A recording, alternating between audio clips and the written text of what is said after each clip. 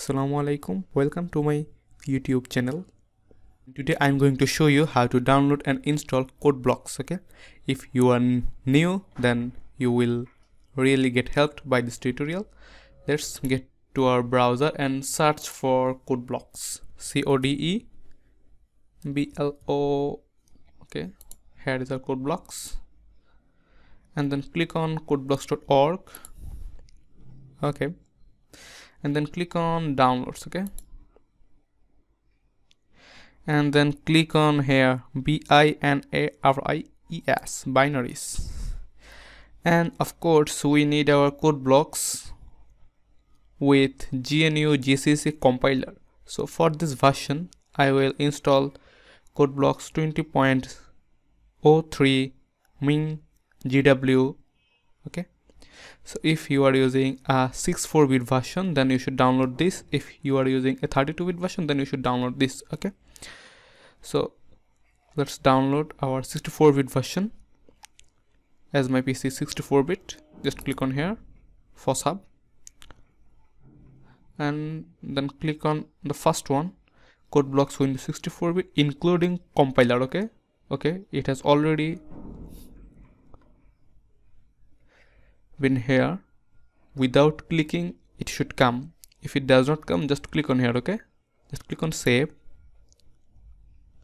and now wait for a while. It should download by itself in. Okay, let's see how much time it takes.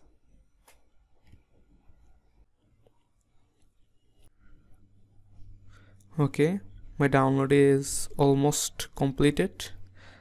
Now click on run. Okay, just click on run from here.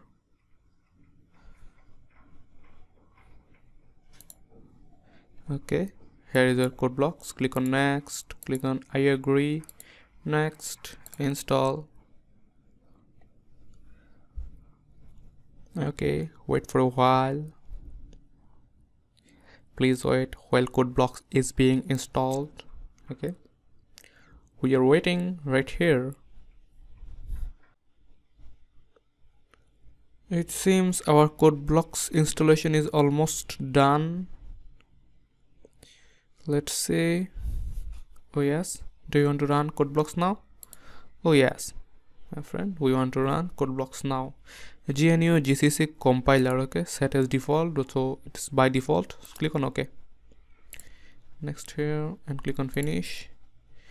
Leave everything as it is. Okay, not a problem. Now create a new project, then create it a console application, create and go. Okay, just click on here. Don't want this page, and then click on C.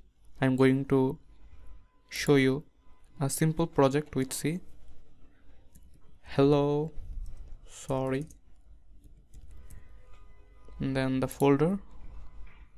So it's our by default folder, this PC documents. Okay, and click on finish. Okay, now here is our source file, and then click on the just right here on the plus icon, and there is a main C, and just click on here. Okay, I mean not single click, double click. So here is our by default program. You may not see this.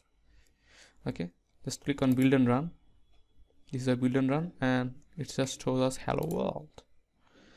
So this is how we install CodeBlocks. Okay, so thank you guys for watching this video, and I hope you like this video. And if you like this video, you know what to do. Allah Hafiz.